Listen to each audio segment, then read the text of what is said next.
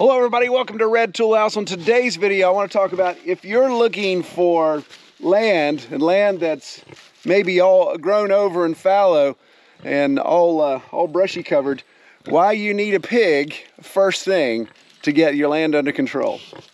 Right, Mongo? Got to have a pig. So come along, let's talk pig talk and land.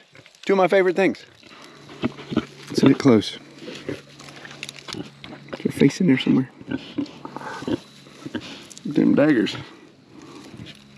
So post-global event that we're not allowed to talk about on YouTube has got a lot of people out looking for land. They want to get away from the major urban areas. They want to be a little bit more rural and, of course, try to be a little bit more self-reliant. So there's a lot of people out looking for land, and it's obviously got the demand up high. And people are looking at more and more fallow land or land that's just really in rough shape, hadn't been tended for a long time.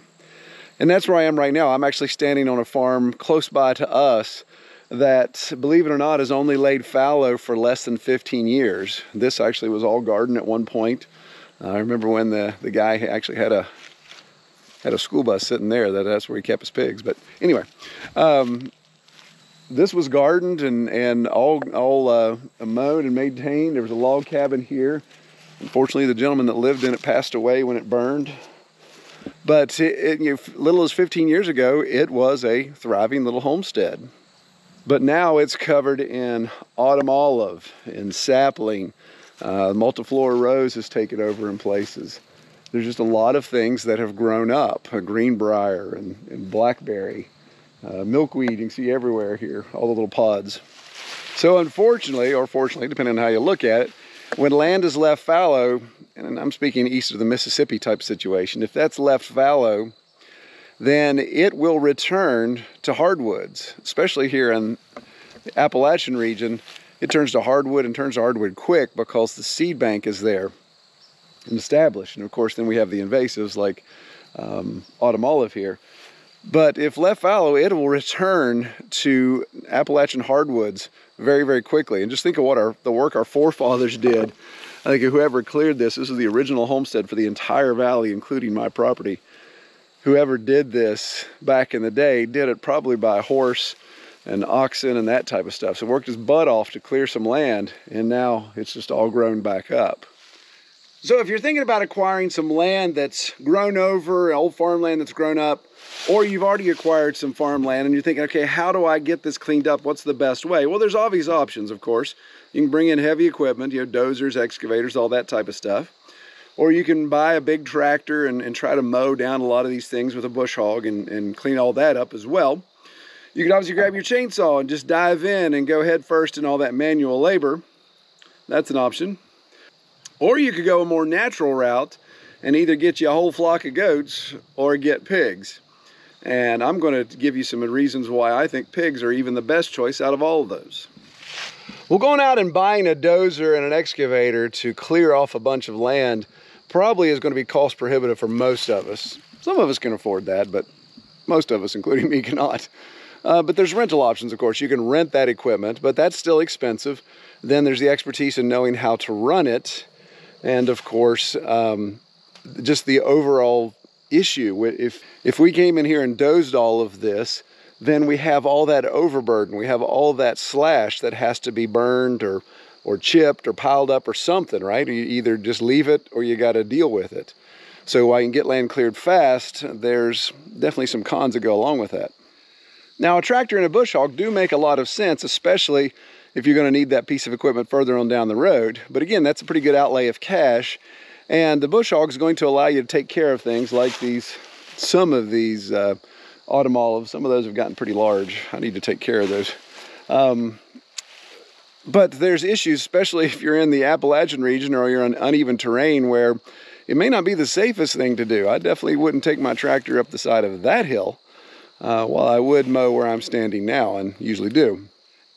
And manual labor, of course, is just that. It's manual and it's a lot of labor. And back in my 20s when I bought this place, I had more brawn than I had brains, I guess, and was fine with just jumping in with a chainsaw and going at it. But as I get older, I realize there's got to be smarter ways to do things. And as far as goats go, I don't really need to say more. Goats are goats, right? So that should eliminate that option right there. So what are pigs going to bring to the table here that makes me feel that they're the best option? Well, there's a lot of things, and I'll go down some lists real quick. First and foremost, they're just going to clear the brush, the obvious. You can see here, this is a section that the pigs have access to, and there is very little underbrush. Now there's some deadfall, but there's no underbrush. You can see even this creeping vine, we always called it Indian trip vine, but this creeping vine that's high up above the pigs, that's the only place it exists. They eat all of that down. There's no greenbrier, there's no multiflora rose, there's no autumn olive. This whole area right here used to be all autumn olive, and they've eaten it all out. If we look down the fence line, you can see here's the fence where that white post is. This is pigs, no pigs. Look at the little sycamore saplings growing up along my road outside of the pig fence, but yet there's none inside. So they take care of all of that, eat all the saplings, all the underbrush. They love poison ivy. They'll eat grapevine. They'll eat the blackberry brambles. I mean, that's the great thing about a pig is they're looking for forage, nuts and fruit, or nuts and those type of things, but also grubs and the tender little shoots that come off roots of most of the small plants. One other benefit, which some of you may like and some of you may not, is that pigs will actually eat snakes. If they come across a snake and it looks tender to them, then they're going to jump all over that and take care of that. A pig is an omnivore. He's not an herbivore. He's not a ruminant. So they eat a lot of that type of stuff. One other benefit that I find unique, especially in this area, is a pig will help you find a water source. So anywhere that we have wallows that the pigs have made on their own, it's because there's water. It's either a seep or a small spring or a collection point, and they've made a wallow. So I can go around and say, oh, look, there's a source of water. There's a source of water. And out of all the options I've listed for clearing land, a pig is the only one you can eat. Well, goat you can eat as well, but I'll take bacon any day over goat meat. You can't eat in the other options unless you eat manual labor, which makes you Jeffrey Dahmer, which makes you a psycho. So another benefit of pigs is the infrastructure costs. The cost it takes to actually keep a pig where you want it to be to clear the land are extremely low. If you guys have followed the channel, you've seen that all I have between me and this 500-pound boar, he's lost a little weight, is a single strand of electric, and they really respect that. So all the way around this entire paddock, this pasture that's about, if I had to guess, I'd say about 3 acres, is just a single strand of electric. So you need an Energizer, of course, which those are pretty inexpensive. Ground rods, those type of things, no big deal there. And even fence posts. This section of fence is where we were testing a lot of things. So you can see I've got your traditional step-in, or your traditional T-post, which those are $4 or $5, depending on which one you get. And then here's just a little cheap fiberglass step-in post. That works well. Here's our experiment with 3/4 inch conduit. So this is just PVC conduit. And that's been there for about 2 years now and been fine. And then over here we actually have galvanized, harder conduit. 1-inch stuff. And then other places where it's convenient, we just attach to the tree.